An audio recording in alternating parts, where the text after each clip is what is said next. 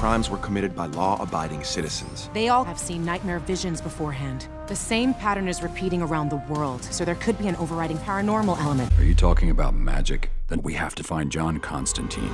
There! Into the house!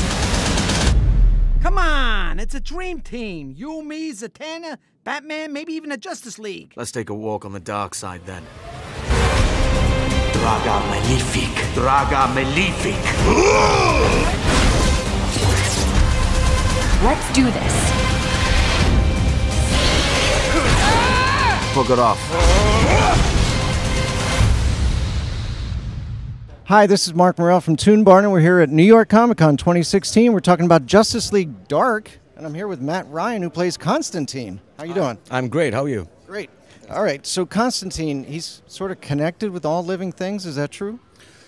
Yeah, I suppose so, yeah. Constantine's a wisecracking street magician from Liverpool originally, although he's well-travelled, who is reluctantly pulled into this world and made to team up with a bunch of other people from the dark universe to kind of combat the forces of evil. Mm-hmm. All right, so is there any difference in playing Constantine as an animated character versus the live-action character?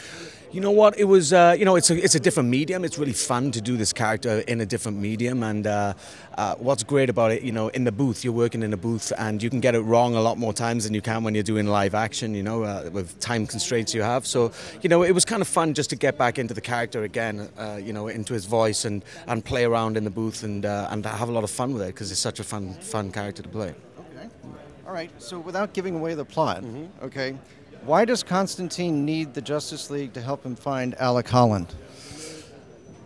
Well, actually, it's the other way around. Yeah. So basically, a Justice League come up against some really dark magic, dark demons all around the world, and they have to contact Constantine. So they contact Constantine, and in the process of that, Constantine needs to use Alec Holland. And there's obviously a huge history between those two, and Swamp Thing doesn't like Constantine much, but Constantine manages to get him to help him out, and they kind of team up for a little bit, and he helps him along the way.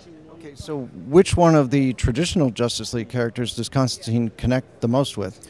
Well, this is what's funny. What I really like about the movie, what we've done, is the relationship between Constantine and Batman. Yeah, I mean, there's a lot of humor there, and I love the way that Constantine always calls the normal Justice League guys, you know, the suits, you know, all the men in tights. It's kind of funny, and he takes the piss out of Batman quite a lot, and I really like their banter and their relationship. That's great.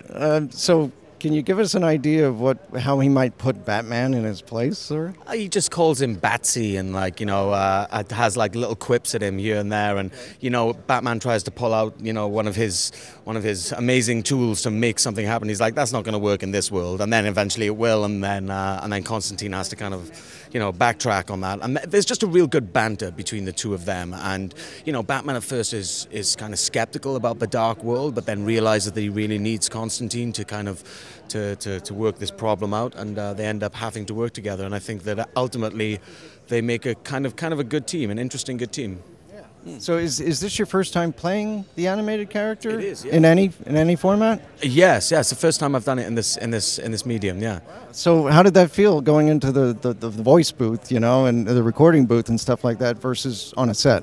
It's great. It was a very different experience. Obviously, you're not working with a camera and, you know, a bunch of crew around you, and you're not interacting with your fellow actors. You're actually, you know, just everyone comes in separately to do their stuff. So it was a real interesting process, and Jay, the director, was fantastic, and everybody was great, and we had a lot of fun doing it, and I think the movie turned out really well. Well, it's coming out in early 2017, and we can't wait to see it. So thank you for joining us on ToonBarn. Great, thank you very much. Thanks for having me. Cheers.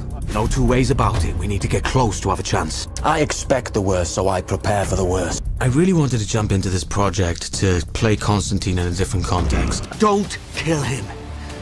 You can't. That's why we need you. You can lead us. It's the magic of the house. Decided it wanted to experience humanity and gave itself a body. It sure did.